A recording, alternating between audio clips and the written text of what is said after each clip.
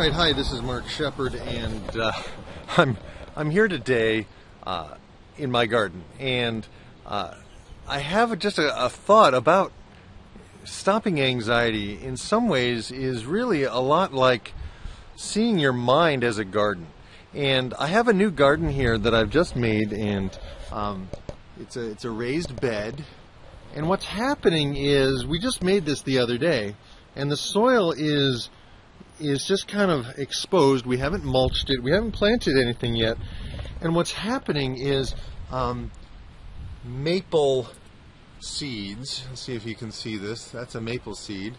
Maple seeds are falling in to the raised bed, as are some other seeds. And essentially, those represent the thoughts in your mind that you don't necessarily choose to have there. You know what I mean? So part of managing your mind is to see yourself as a gardener, and to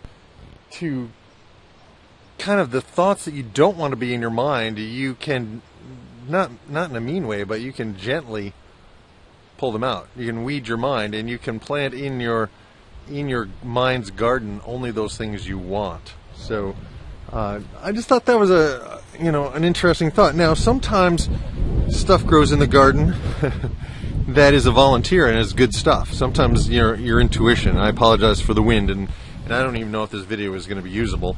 But in this garden, we have some things that we've just planted, and in order for these to be healthy, we're going to have to continue to nourish them and weed them and to take care of them. So I think that's the thought for today, is that your mind is like a garden, and you're the gardener. You have control of what comes into your mind. You have control of what you allow to stay in your mind. All right, so happy gardening. Mark Shepard. Stop anxiety.